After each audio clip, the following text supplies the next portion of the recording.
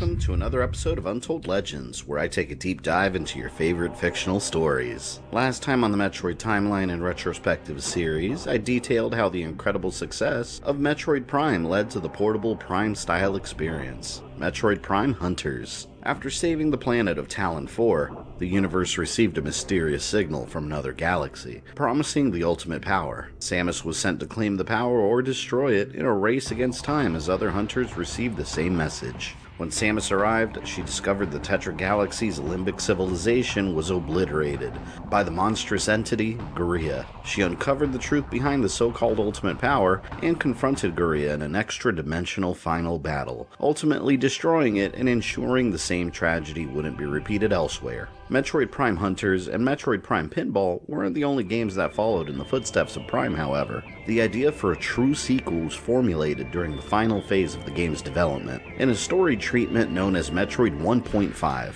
Metroid 1.5 wasn't any kind of official plan for a Prime sequel, more of a document filled with story and gameplay ideas and concept art. This early version of the Prime sequel involved Samus receiving a distress signal from a huge alien ship traveling through a parallel dimension. The ship's AI had gone rogue, and it's on course to crash into a peaceful planet, with the goal of enslaving its people with the alien army aboard its ship. Samus was pulled into the ship in order to be captured and her abilities absorbed. This alien race dreamed of perfection. They traveled from planet to planet and assimilated technology to become more powerful. And Samus's Metroid 1.5 goals were to disable the ship's engines, destroy the AI, and destroy all life on the ship. Of course, the final version of the Metroid Prime sequel would end up being completely different. Nintendo officially greenlit the sequel and asked Retro Studios to develop it. This time around, the pressure was enormous to create a successful game. With the original Metroid Prime, Retro Studios was used to low expectations and concerns from critics since they were an unproven development studio, and the Metroid formula was getting a drastic overhaul, at the time a very controversial move. Now the game industry knew what Retro Studios was capable of, and fans everywhere expected a worthy follow-up. Retro Studios' development cycle was intense. They developed a new set of tools to work on the game to accelerate production, and no assets were reused. They recreated everything from scratch, something not commonly done in the game industry when it comes to sequels. Assets are still to this day reused all the time. More cutscenes were added in compared to the first one to create a more story-based aspect to the experience. Instead of Metroids and space pirates being the main focus of the story while still present, they did take a back seat to something new.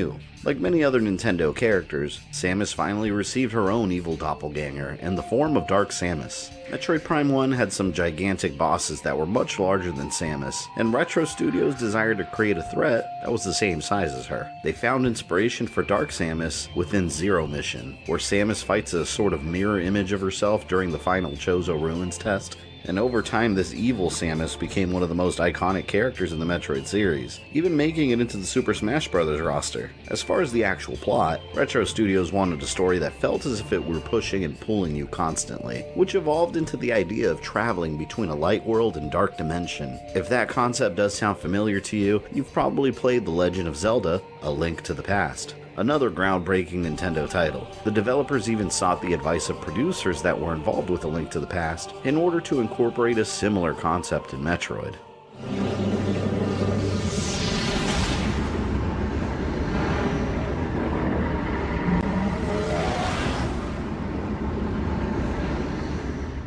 Other story elements drew inspiration from Hollywood, more specifically the sci-fi horror action classic Aliens. Samus is sent to re-establish contact with Galactic Federation troopers, similar to how the Colonial Marines are sent to re-establish contact with the LV-426 colony. The discovery of trooper bodies in a hive is similar to how the Cocoon colonists are found in Aliens, and another idea that was floated around was to have Samus suffering from memory loss, but that never made it into the final game. She did, however, receive some of her more familiar moves, such as the screw attack and wall jumping, moves that skipped the first game due to time constraints. An unlockable, fully playable version of Super Metroid was also planned, but once again due to time constraints, Retro Studios didn't have time to implement it. In fact, 3 months before Nintendo's completion deadline, only about 30% of the game was complete. Finishing development of the game, while still creating something different that still felt familiar, was incredibly difficult. According to Retro Studios president Michael Kelbaugh, I quote, We wanted to expand and add to the title, and not just slam out a sequel. Nintendo doesn't do things that way. And expanding Prime, they did. For the first time, a multiplayer component was added, a pretty basic mode with up to 4-player split screen, using the same mechanics as the main game. Pretty fun mode with a group of friends, although it did feel a little unnecessary. Since players were also now familiar with the Metroid Prime control scheme, Retro Studios decided to make the sequel a bit more difficult. As development came to a close, the sequel to Metroid Prime was officially titled Metroid Prime 2 Echoes. In 2004, a demo version was playable during Nintendo's Fusion Tour, a video game and rock music festival that they sponsored, and a special bonus disc that contained a Metroid Prime 2 Echoes demo was eventually bundled with the first game and Nintendo GameCube units. The hype machine for Echoes was in full swing until the game launched in North America on November 15th, 2004.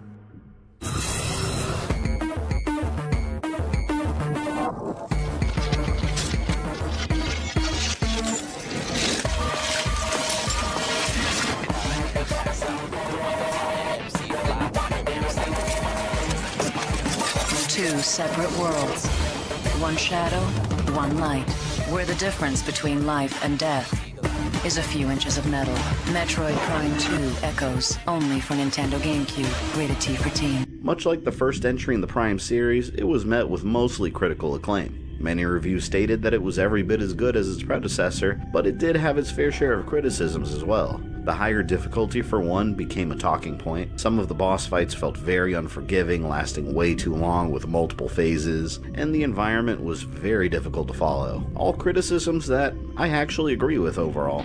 Searching for the game's final secret keys felt more like a chore and made the ending portion of the game feel like a very padded experience. Thankfully, Retro Studios' original idea never came to fruition. One of their early ideas for the Dark World was to have it be a literal Dark World. Samus would have to navigate the environment with a spotlight to be able to see anything. But Retro Studios deemed it pretty much impossible to play. Regardless of any criticisms, Metroid Prime 2 Echoes was a commercial success. It sold 470,000 copies in North America alone in December 2004, and overseas in Japan at the time, it was the 9th best-selling game during its debut month, with just over 16,000 copies sold. And that's the story of Echo's creation. Now let's get into the actual in-game story. And a quick disclaimer as always, don't treat this video as a gameplay walkthrough. You will be lost. Several gameplay elements are not in the proper order to create a smoother storytelling experience. And I'll also be using elements from the Metroid 2 manga titled Episode of Aether. The story is very much non-canon since it does involve characters and situations not found in the game at all or even mentioned. But I will be using some of its elements to give the story of Aether a bit more life, flesh it out a little bit more, give it a little bit more emotion. Having said that,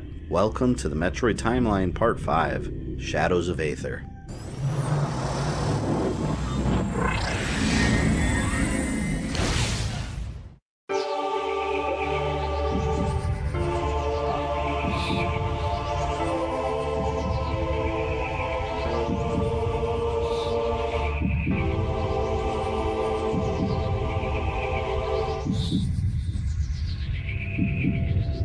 Talon 4 was cleared of Phazon and recovering at an impressive rate, quickly becoming an ecological paradise again, and Samus had returned from destroying Garia in the Tetra Galaxy. But peace in the Milky Way was still elusive.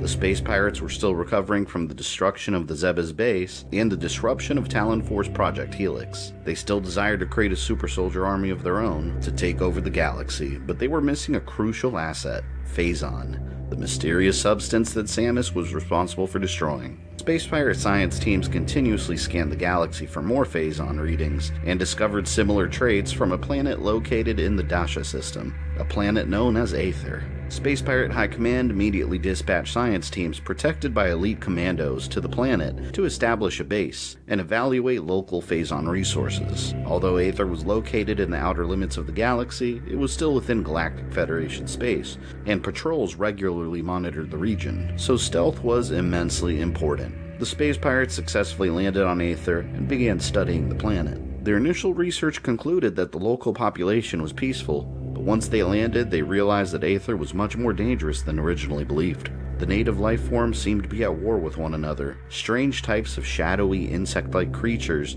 that caused considerable damage to the space pirates also.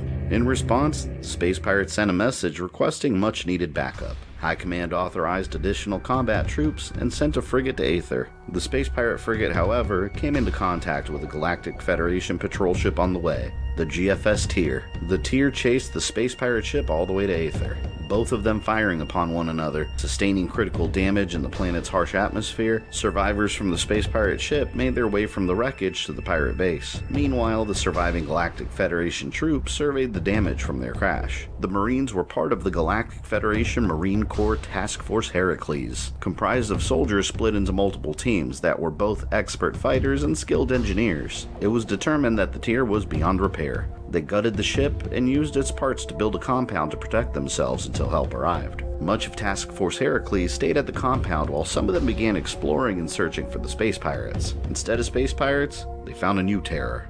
The ship had crashed close to a hive of splinters, insect-like creatures native to Aether. They weren't very dangerous individually, but they tended to attack in massive groups that overwhelmed their prey in numbers. For days, the attacks on the Marines continued. They planned to destroy the local hive, but more hives were discovered, and the Marines feared that they were interconnected with one another. If one hive were destroyed, the others could take notice and descend upon them in massive numbers. At one point, one of the engineers attempted to repair the ship's engines, but failed, and Aether's unusual atmosphere was scrambling the distress signal they were trying to send out. It seemed that Task Force Herakles was trapped in a fight for their lives. Food was running low, ammo was running low, and the Galactic Federation Marine numbers were dwindling. Some placed their hopes in Samus, the legendary bounty hunter that would arrive and save them. Others believed that her exploits were exaggerated fairy tales, tales of her destroying an entire planet filled with space pirates. And a small detachment of Task Force Herakles was sent to find help in an alien temple seen in the distance. If there were peaceful aliens living on the planet, perhaps they'd be located at the temple and could help. But time eventually caught up with the survivors at the compound. A massive swarm of splinters gathered and attacked. With such little ammo and numbers left, survival was almost impossible.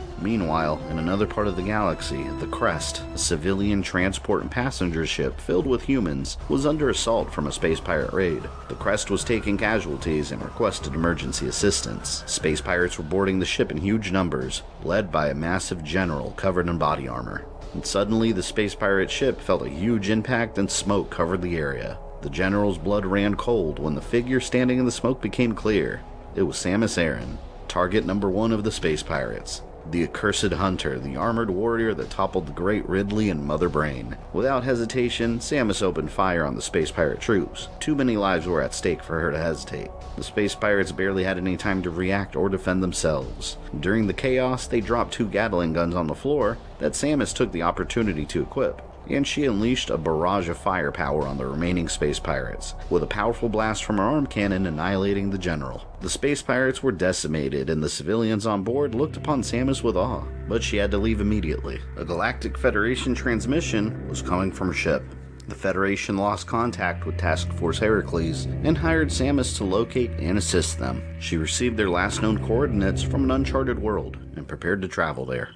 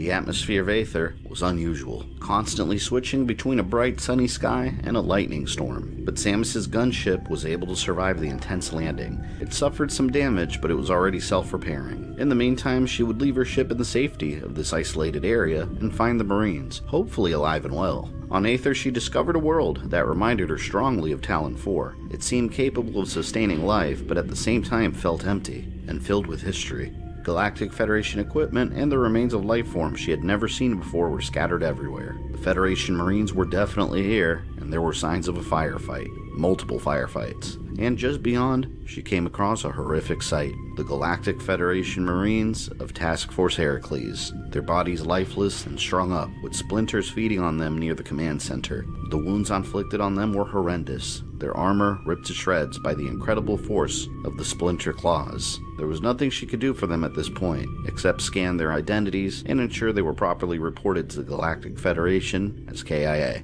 These men likely had families that needed closure. But something was wrong with Aether. The shadowy creatures that had attacked space pirates previously weren't limited to insects.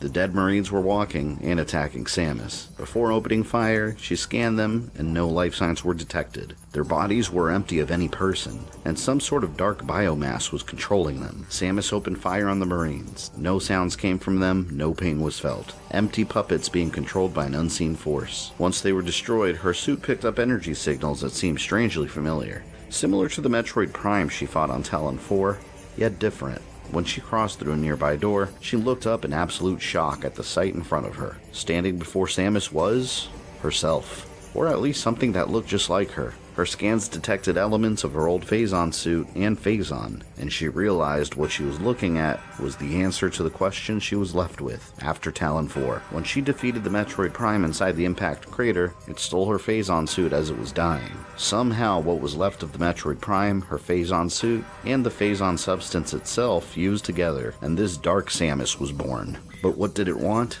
And what was it doing here? Samus needed answers.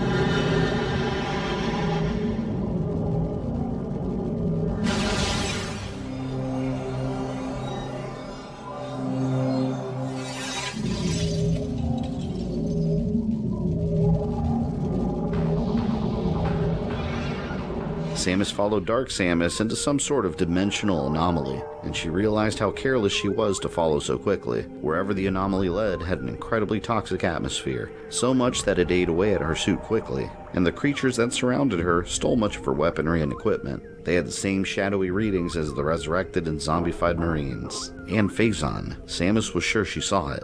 Dark Samus was more interested in the substance than it was in her. But how did Phazon get all the way here from Talon 4? She couldn't leave until the mystery was solved. Her new objectives were to retrieve her equipment and find out what was happening on Aether. And just outside, Samus looked upon the alien structures of the planet. It wasn't Chozo, but there were similarities, just as ancient, and the environment was fused with technology. She found more Galactic Federation equipment scattered everywhere, and it was clear the Federation Marines were trying their best to send out a distress signal with multiple satellites, but the unusual atmosphere would never allow those transmissions to go through. And she found more Marines, deceased and slashed apart, just like the one she found before. This was the wreckage of the GFS tier. The soldiers had given it their all and went down fighting in the end. Around the hill near the wreckage, Samus also found the body of a creature she had never seen before, dead for a long time, before the Marines had even arrived, and the body showed signs of the same type of wounds the Marines had suffered. What drew her curiosity was the giant temple-like structure near the ship. Following the trail of bodies, it seemed like the Marines were trying to get there and never made it past the splinter hive surrounding the area.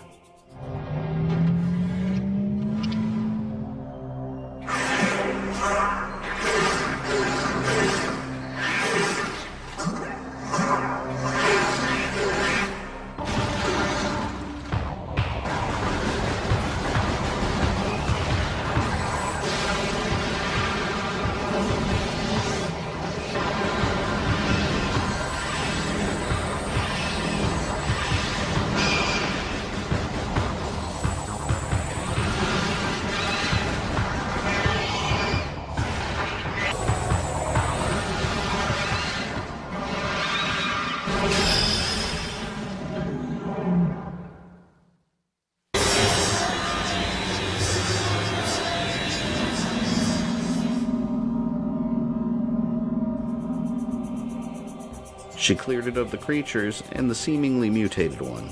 It was now much safer than before, but Samus was confused about the mysterious ball of light that her suit absorbed. Nearby, she detected life forms. Could some of the Marines actually still be alive? She heard yelling in the distance, and a swarm of splinters traveled in a pack towards the noise. She blasted them apart with her arm cannon, and she saw someone wearing Galactic Federation Marine armor. It was a survivor. The group that was sent to investigate the temple were shaken, but 4 of them survived, led by a soldier named Miguel Garcia. They confirmed that nobody else was left. The entire group of the GFS tier and Task Force Herakles was dead, with the exception of themselves, Team Bravo. Samus heard their story. Now that the area was clear of threats, they agreed to travel to the top of the enormous temple structure. Perhaps answers could be found there. Once they arrived, one of the same creatures Samus saw deceased outside presented itself. Miguel drew his firearm, but Samus quickly stopped him. It was possible this alien didn't pose a threat. Team Bravo stood back as Samus walked forward to meet it, and the alien spoke. I want some more money.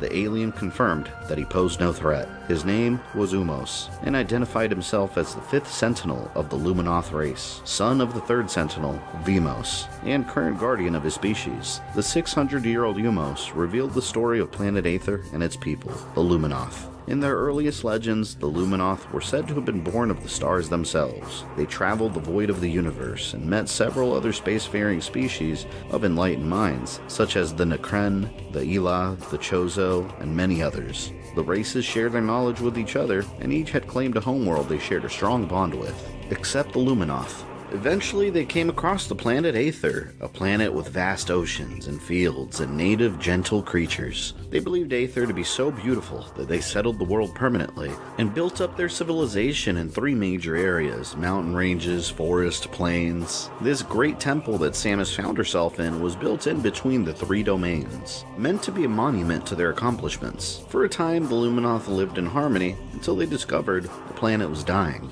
Aether had an internal flow of planetary energy that held it together. It was becoming unstable, and left unchecked, it would result in the planet's destruction.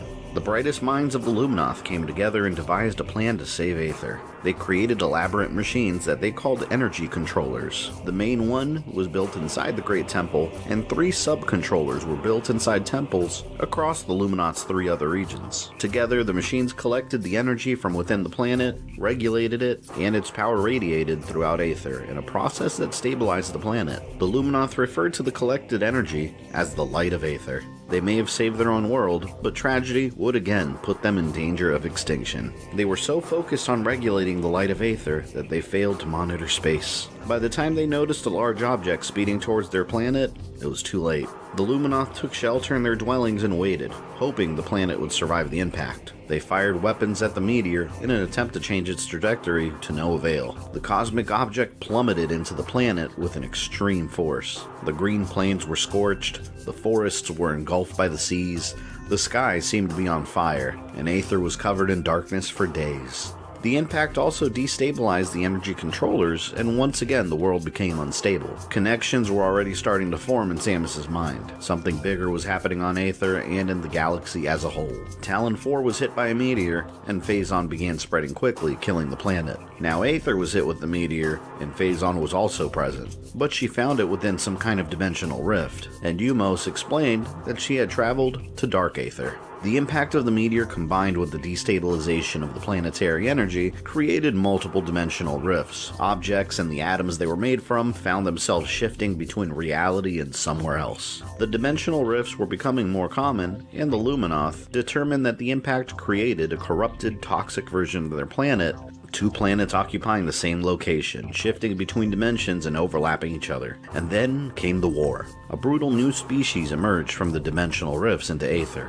They were called the Ing, the word for terror in Luminoth language. Swarms of insect-like monsters appeared, slaughtering the Luminoth in their path and destroying everything they came across. The negative energy found within Dark Aether also had the ability to enter and possess bodies, even the bodies of the dead. The Luminoth built machines of their own to open up rifts into dark Aether, and scouts were sent to investigate the other side. In order to survive its toxic environment, they developed light crystals that formed small barriers of light inside dark Aether. The scouts discovered a world filled with Ing and energy controllers of their own. The Ing had stolen the light of Aether to stabilize their own world, leaving light Aether to die slowly. The Luminoth fought a long war against the Ing in an effort to recover the light of Aether, but the numbers of the Ing were vast, and they had the power to possess the Luminoth. Friends and family became enemies, loved ones were forced to destroy each other, and every Luminoth soldier was prepared to self-terminate rather than become a weapon of the enemy. Their numbers dwindled, and it was clear that the war was lost. In a last-ditch effort, the Luminoth developed the Energy Transfer Module,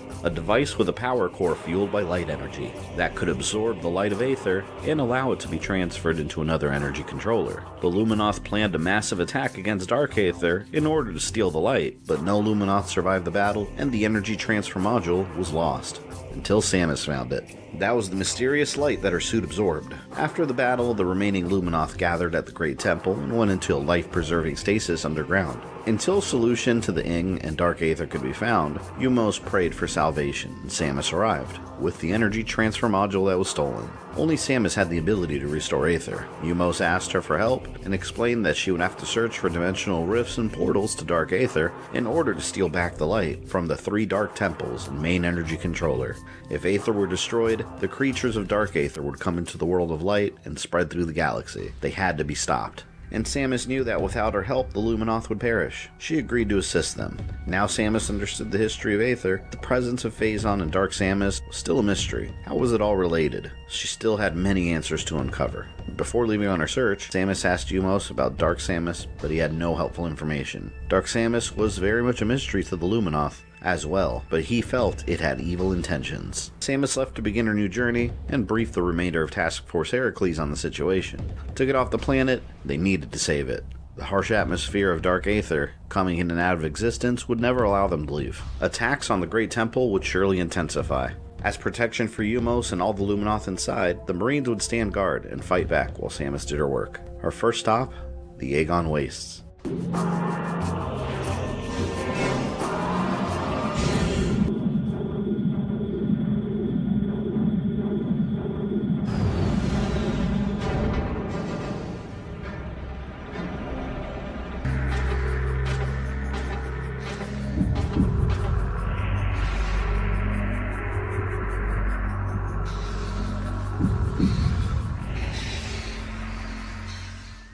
The Aegon Wastes, also known as the Land of Sand and Ruin among the Luminoth, was once known as the Aegon Plains. During their golden age of peace and prosperity, Aegon was filled with lush plains stretching out as far as the eye could see. Once the meteor impacted the planet, the region was scorched, filled with creatures that can only survive in such arid, dry conditions.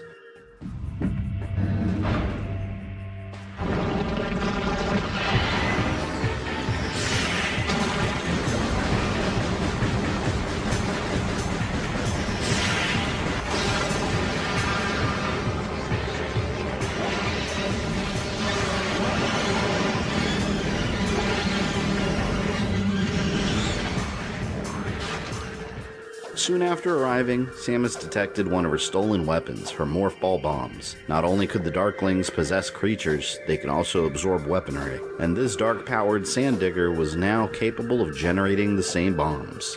Although the body was armored, the head and tail were vulnerable to attacks, and it had to be destroyed.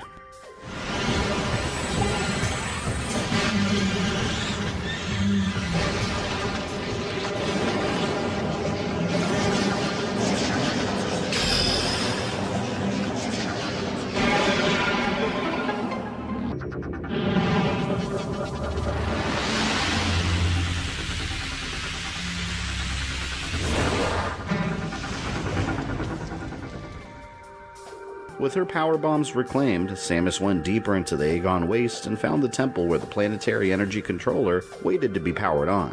When Samus arrived, she encountered a hologram of another Luminoth, an AI left behind, of Isha. Isha was the guardian of the Aegon Temple during the war against the Ing, and fell in battle alongside the rest of the Luminoth in the area. But the AI hologram left behind was useful. It informs Samus about the dangers of Dark Aether and instructions on how to open the temple in Dark Aether. The temple was sealed and needed 3 keys in order to open the way towards the Ing energy controller. Isha revealed that a nearby portal was available that led directly into Dark Aether. With no time to waste, Samus took the portal into the Dark Aegon Wastes.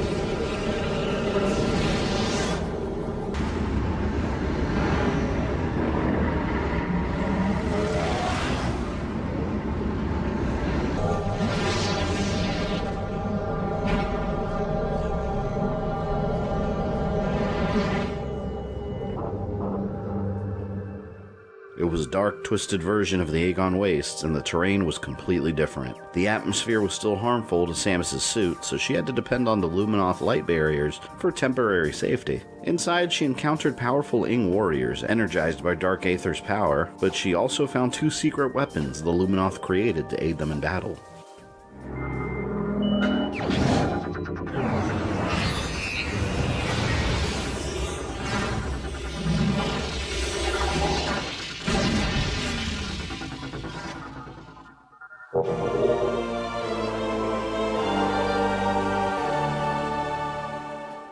The Dark Beam was a weapon compatible with Samus's arm cannon that mimicked the dark energy that the Ing used. The Luminoth theorized that its energy could overload the creatures of Dark Aether. The weapon was tested, and it was determined that it only had a minimal effect on the Ing, but it did have the ability to open portals into the Dark Aether.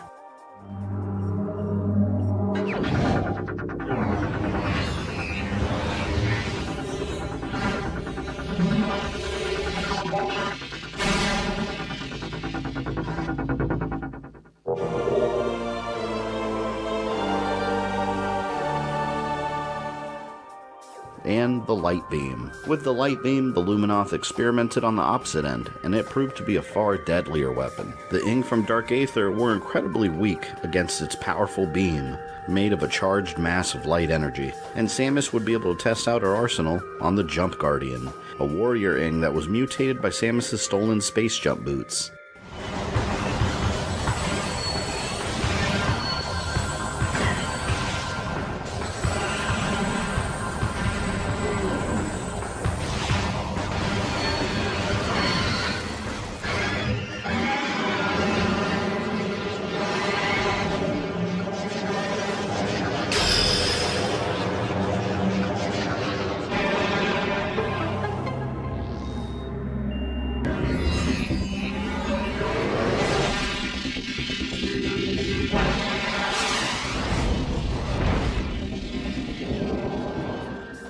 With many of her original weapons as systems back online, Samus made her way through the Ing hordes, toxic atmosphere, and found 3 keys needed to access the Dark Aegon Temple. But the Ing placed safeguards in the temple, knowing that eventually somebody would attempt to steal their planetary energy.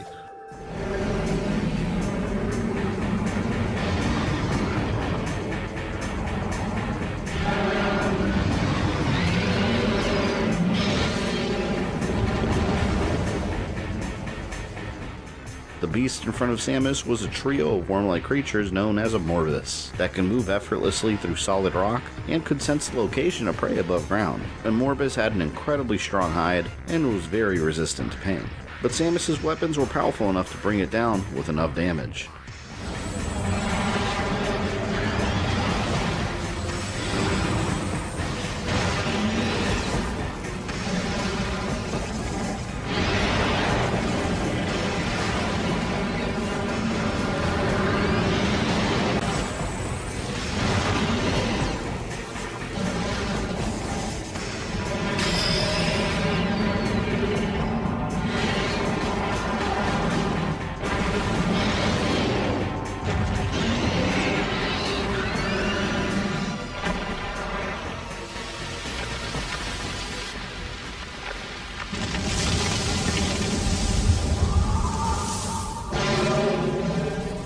Besides experimental weapons, the Luminoth also worked on new power suits. Destroying a Morbus paved the way to the Luminoth Dark Suit.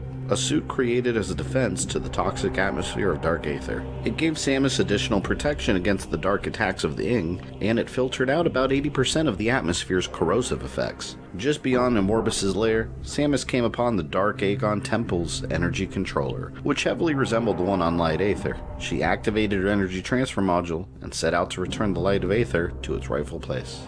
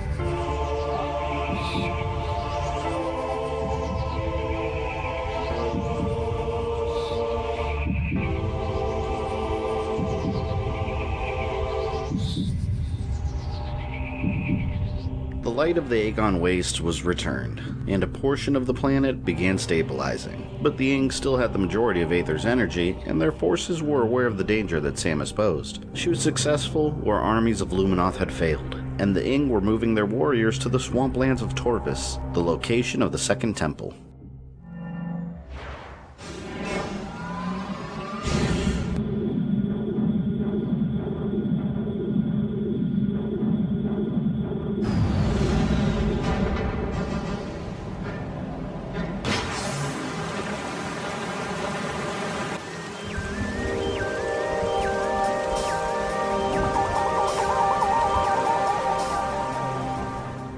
Before the impact of the meteor, the Torvis Bog was a lush forest ecosystem that was weather controlled by the light of Aether. Constant steady rains fed the plant life, and many Luminoth built their homes there. But after the meteor impact, the oceans of Aether completely flooded the region, and when the light of Torvis was stolen, uncontrolled plant growth and non-stop rain ruined the previous forest. Now it was filled with aquatic and reptilian animals that never belonged there, throwing the ecosystem out of balance. Enemies that didn't belong there, including space pirates. Samus was prepared to face space pirates since Task Force Herakles had been chasing them all the way to Aether, but these space pirates seemed confused and shocked to see Samus. Unknown to her, the space pirates were dealing with several threats of their own. The Ing saw them as intruders also, but more importantly, they already discovered multiple rifts back and forth to Dark Aether, where they discovered plentiful amounts of Phazon, and they became victims of raids from Dark Samus. But the space pirates were under the assumption that Dark Samus was Samus in a new suit, proclaiming her as the Dark Hunter. Dark Samus only attacked the space pirates if they attempted to stop it from collecting Phazon. For them, the situation was quickly derailing, now having two hunters to deal with, the Dark Hunter and Samus, the Accursed Hunter. After fighting off the space pirate attack, Samus regained the super missiles that were stolen from her, and continued searching for the Torvis Bog Temple.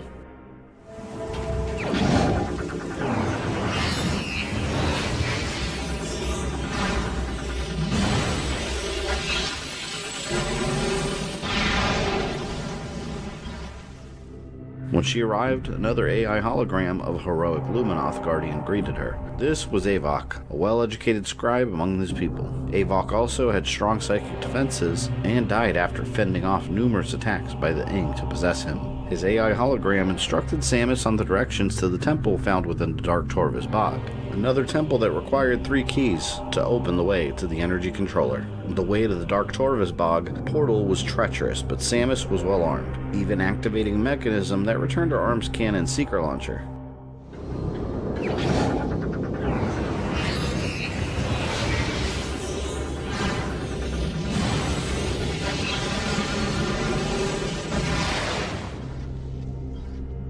And vast underwater sections contained predators intent on devouring any intruders, including packs of blogs, led by an alpha blog, the head of the pack.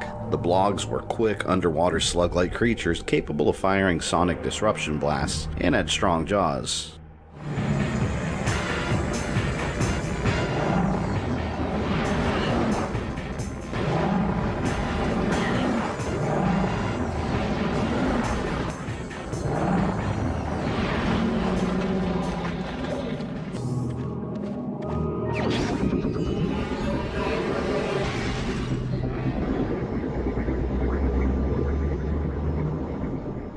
Samus equipped a mechanism for the dark suit that helped her move more efficiently underwater, and found the portal leading into the Dark Torvus Bog. She emerged on the other side, and it was just like the dark version of the Aegon Wastes, a completely altered version of the same areas, with a toxic atmosphere which Samus was now better equipped to handle. She didn't need to focus on staying within the Luminoth light barriers anymore thanks to her new dark suit. And the Boost Guardian, another Guardian Ing that absorbed Samus' capabilities, became one of her primary targets.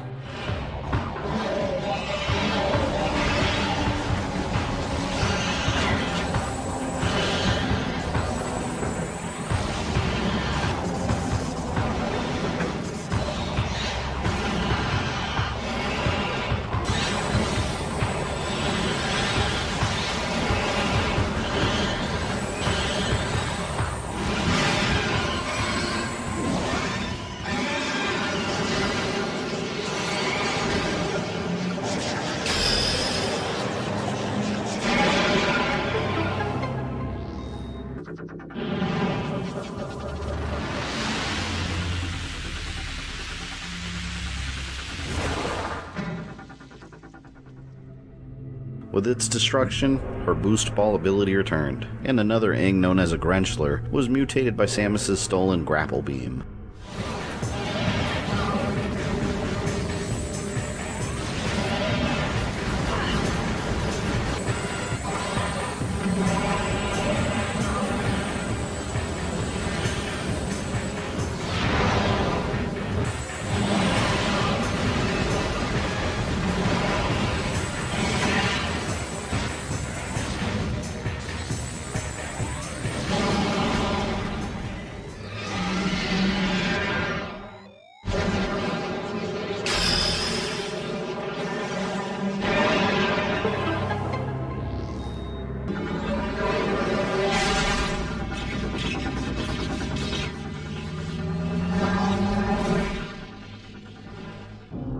The mystery of the Phazon presence in Dark Aether remained on her mind. What was it doing there? And it seemed that Phazon was contained inside Dark Aether. Based on her experience on Talon 4, she believed that the impact crater containing the Phazon must have been warped somehow to Dark Aether when the planet started splitting in two.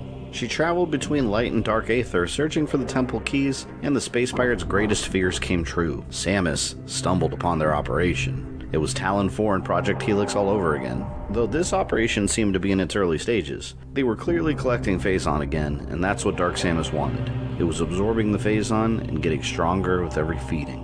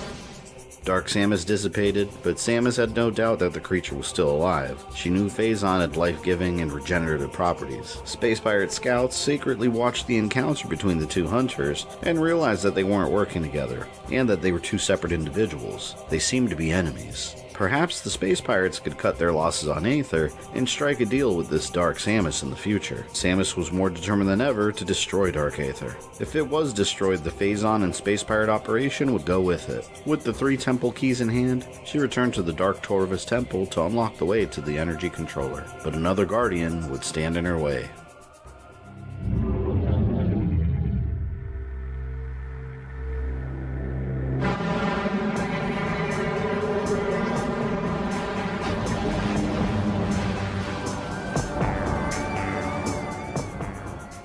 The Chica originated as an enormous larva that was fish-like and moved through the poison waters of Dark Aether, but with enough damage taken as a defensive measure, its body's evolution accelerated and it cocooned itself to emerge as an adult dragonfly-like Chica.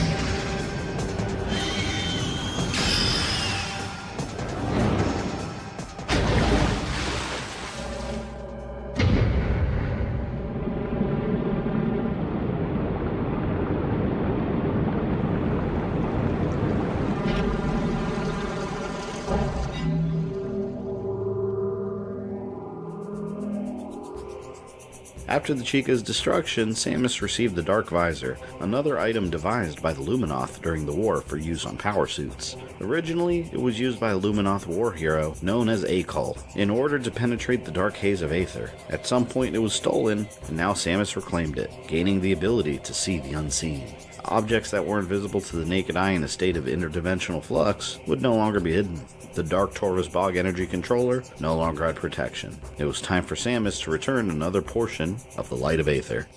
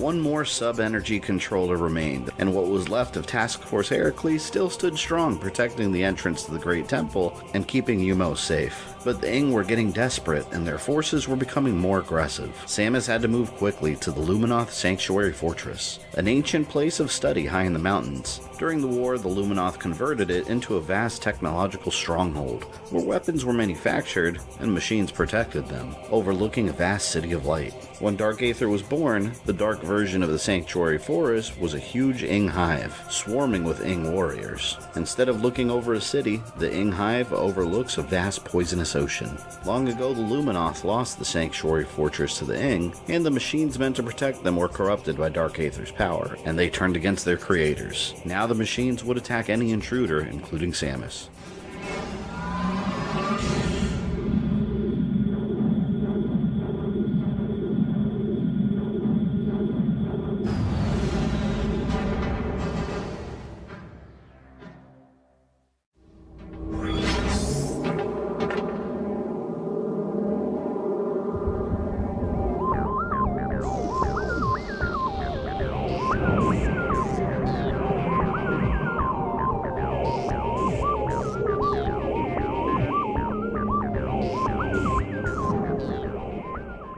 Machines weren't the only threat, however. Space pirates were also in the region searching for more portals into Dark Aether, and more Phazon for their experiments. When Samus found the energy controller within the Sanctuary Fortress, she encountered another AI hologram of a heroic Luminoth Guardian. This one was known as O'Lear, the Sentinel of the Fortress Temple. O'Lear was the genius Luminoth that invented many of the security robots inside, but he was killed when the machines turned against the Luminoth. The AI expressed sadness that O'Lear couldn't join Samus in her battle, but provided directions to the Ing Hive portal and their energy controller. On the way to the portal, Samus found another of her missing upgrades, the Spider Ball, which allowed her to cling to walls in Morph Ball mode. It was being held by a mutated Ing Pillbug, and just beyond, she would go through some delay when Dark Samus reappeared. As expected, the creature was still alive and attempting to delay Samus. Dark Samus must have been detecting more Phazon beyond the portal and craving its raw power. Not even dark-powered space pirates stood a chance.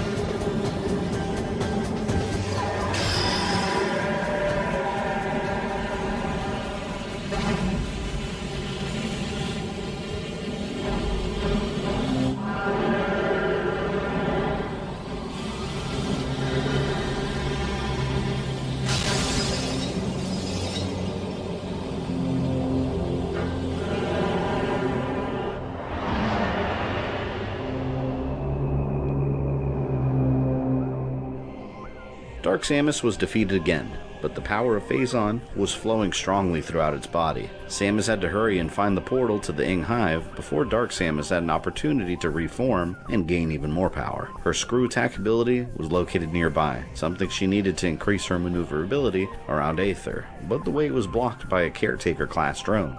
It was another mechanical device developed by the Luminoth, meant to use its mechanical limbs to clean and perform maintenance duties. With full mobility and much of her weapon systems back online, Samus traveled into the darkness of the Ing Hive. The Metroids the space pirates brought with them from Talon 4 were exposed to Dark Aether's atmosphere and nearby Phazon so deeply that they mutated into another species of Metroid, larger, more aggressive, and able to sustain even more damage. One of her most crucial, still missing weapons was her power bomb, a weapon capable of annihilating the Metroids that attacked her. It was protected by a mutated Sprob, a species of predatory plant life that could grow in walls.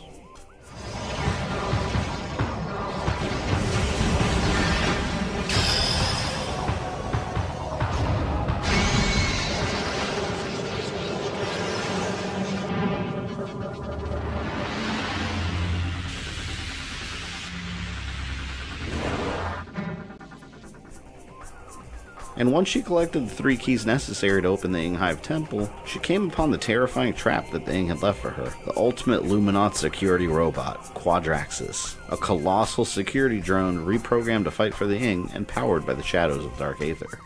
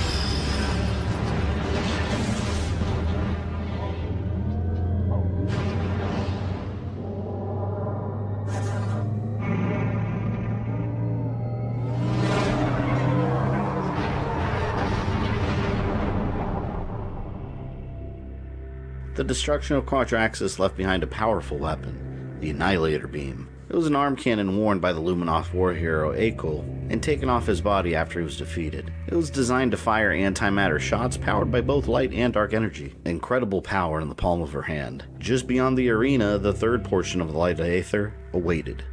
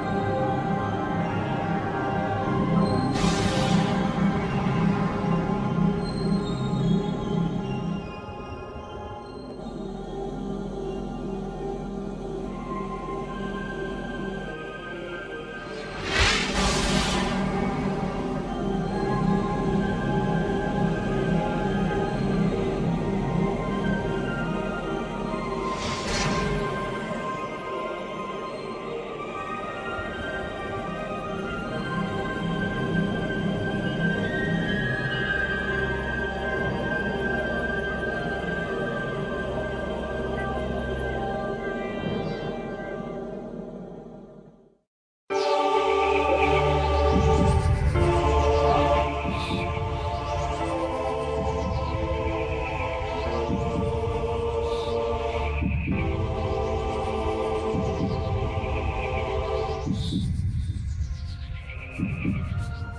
light of Aether from all three sub-temples shone brightly again, further stabilizing Aether, and Umos used the energy controller to draft another upgrade for Samus' suit, fusion of Luminoth and Chozo technology.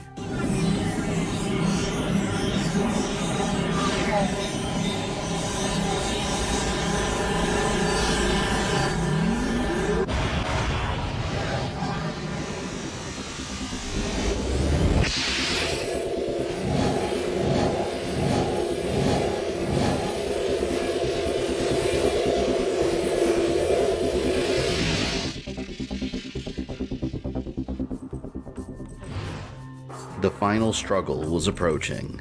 The Ing were in disarray, and Umos revealed who their leader was, a mysterious member of their group known as the Emperor Ing, the oldest and strongest of them all. It resided inside the Sky Temple, the dark version of the very temple that Samus stood inside of, but the entrance to the Sky Temple in Dark Aether was locked by 10 hidden keys. Samus had been following clues left behind by the Luminoth war hero Herakles, and already tracked down 9 of them. The final one was already placed on the Sky Temple entrance by Herakles himself before he collapsed. Without the knowledge he left behind, the Sky Temple keys may have been lost forever. Before entering the portal leading to the Sky Temple, Samus briefed the rest of Task Force Herakles. The battle was almost over, and they were moments from being able to get back home. But the Emperor Ing was sure to send a full-out assault through the portal to follow Samus. If they worked together, success would be guaranteed. While Samus went inside, Miguel and his troops would set up a defensive perimeter with automated turrets, explosives, and all the remaining ammo they had left. Samus entered the portal, and just as she had predicted, massive hordes of Ing rushed the portal. Task Force Herakles fired with everything they had left, and held them off as best as they could to buy Samus time. When she arrived at the Sky Temple entrance, the Phazon was already growing out of control, just like on Talon 4, and the temple keys unlocked the way.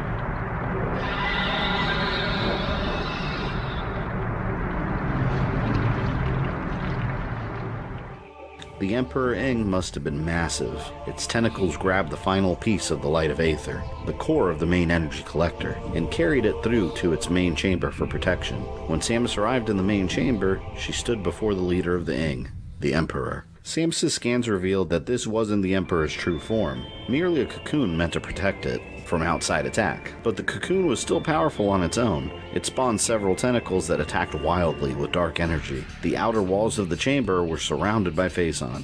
Although the light suit protected Samus from dark energy, Phazon was still a corrosive substance. Eventually, the inner core of the cocoon presented itself, took intense damage, and the Emperor Ing had no choice but to heal itself deeper inside a cocoon. With Samus' full arsenal back in her suit, she could easily see its weakness, couldn't resist the blows from morph ball bombs, and the explosions cracked open the Emperor Ing's defenses, revealing its true final form.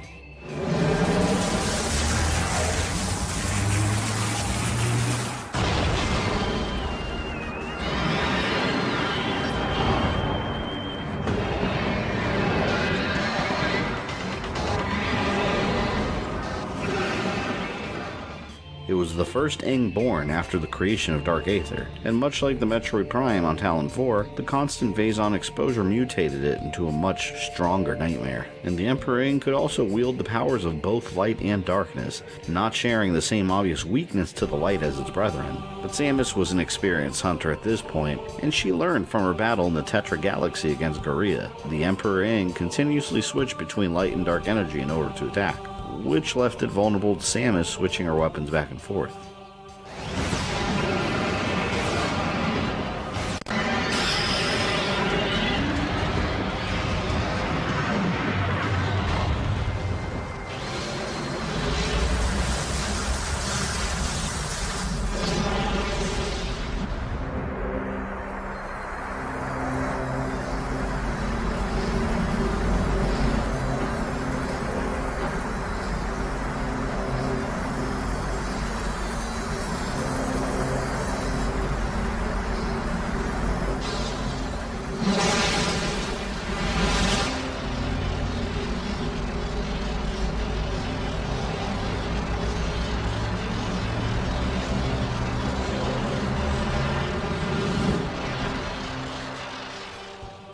Samus absorbed the main core of the Light of Aether within her energy transfer module and set out to return to the portal. In moments, the entire planet of Dark Aether would be no more. The Phazon infection, combined with the instability of being stuck between two dimensions with no source of planetary energy, was too much for Dark Aether to handle. But something was following Samus.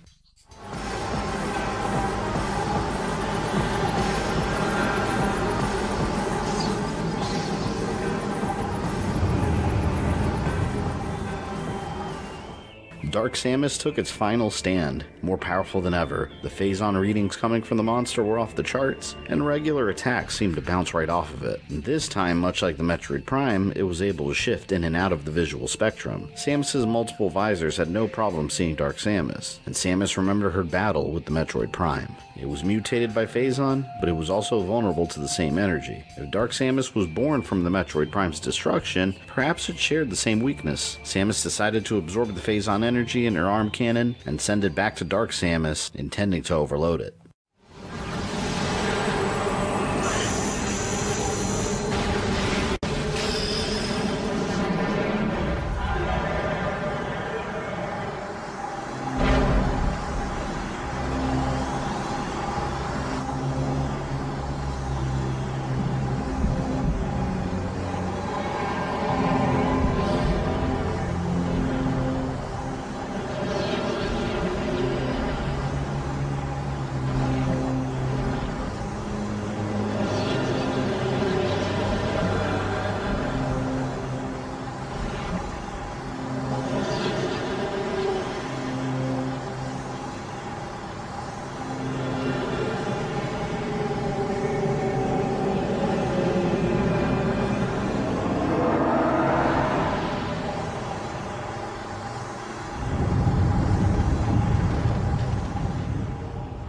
The planet was falling apart, Dark Samus was defeated, and the Ing were in a full-blown panic. Samus had to leave immediately. She rushed the portal, reactivated it quickly. Dark Aether was destroyed, and she excitedly emerged on the other side to celebrate with Task Force Herakles, but tragedy would greet her. The final Ing assault was too much, and the team were fatally wounded, lifeless, with the exception of Miguel. Samus removed the rubble from his body and helped him sit up, telling him to hang on. But it was clear that he only had moments left. In his final seconds, he told Samus that they held him off until the end.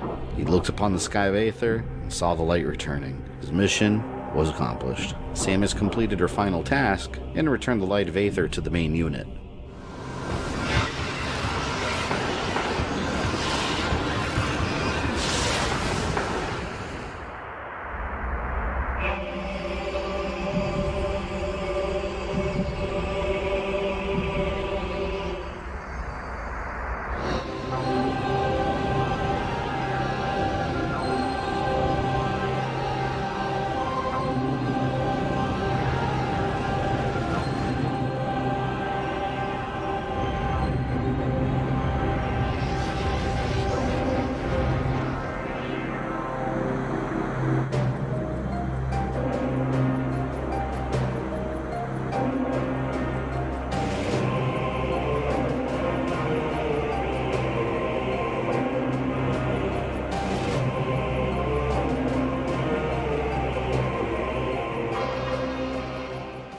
The planet was saved, and the Ing expressed their gratitude to their armor-clad savior. Before leaving, she returned Luminoth technology to them and departed after an exhausting journey between two worlds. In the days following Samus' successful mission, Umos awakened the rest of the Luminoth, and its people celebrated the bright sky they missed so fondly. Their species would quickly recover over time, and new young Luminoth would hear the tales of the heroes that saved their world, the legendary Samus Aran, and the 4 Galactic Federation Marines that gave their lives for them. Aether may have been at peace, freed of space pirates, shadow creatures, and Phazon, but the threat it faced were only a prelude to the dangers facing the rest of the galaxy. Something had survived the destruction of Dark Aether.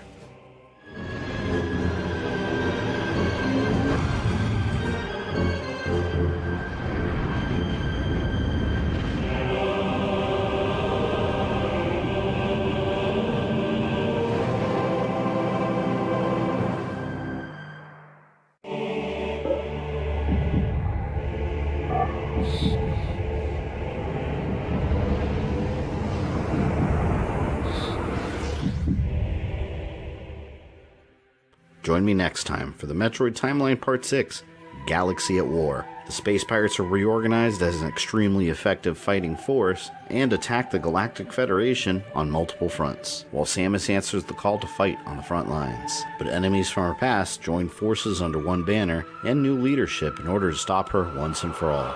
And the origins of the mysterious Phazon are at least revealed, in a plot that threatens to destroy every planet in the galaxy.